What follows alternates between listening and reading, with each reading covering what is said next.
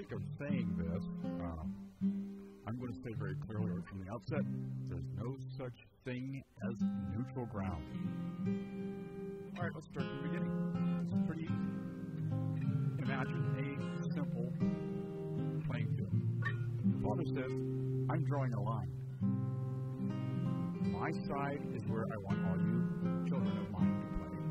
I don't want any of you stepping over the line into Satan's area. My side here is Satan. It's called righteous. It's where the saints play. My children, those who are of me. You cross that line there, you're in Satan's jurisdiction. And don't let anyone deceive you. That's Satan's jurisdiction. Well, okay, so things are pretty good right off the bat. The kids understand, don't break the rules. There's plenty of room in Father's side. You never have to touch anywhere near Satan's side. Well, wouldn't you know it, some child happens to wander over near that fence, that line, and Satan tricks him. Comes over with a smiley face kind of an attitude and says, hey, kid, come on over here. I got lots of fun things to play with. The kid says, oh, no, not me. I'm not allowed to cross that line. That's Satan's area. The smiley face person says, oh, no. Satan's area is way past that line. Here, look, this section to this line is an area called neutral. See, it's like a demilitarized zone. You'll understand that when you get older. But this part's neutral. It's safe. Don't worry about it. Oh, okay. Well, just like Eve responded in the Garden of Eden. Oh, okay. Well, yea, as God said, well, maybe that isn't quite the line. Let me try this. And he goes over the line and finds that he's standing in the middle of this neutral zone. And guess what? Nothing happened to him.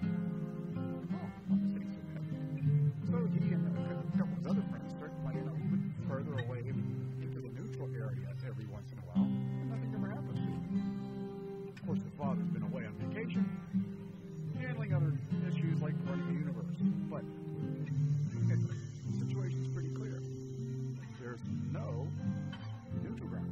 The kids that know this are staying away from that line altogether. But kids that are in the neutral zone feel, well, those other ones must be crazy because nothing's happening to us. We're having fun. There's toys to play with over here that aren't over on the other side. Well, wouldn't you know it, after time goes by, quite a few kids get to being in the neutral zone, that neutral zone line keeps getting moved further and further away from the father's original line.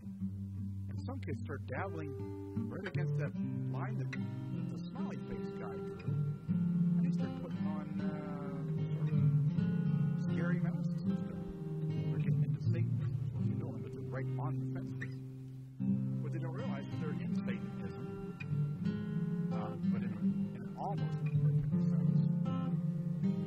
Well, anyway, so they try to divide neutral zone up into different areas themselves, since they seem to have neutral zone. And they take the part of the neutral zone that's closest to the father's righteous zone and deem that father's righteous zone. Well, because they will compromise and still be father's zone there.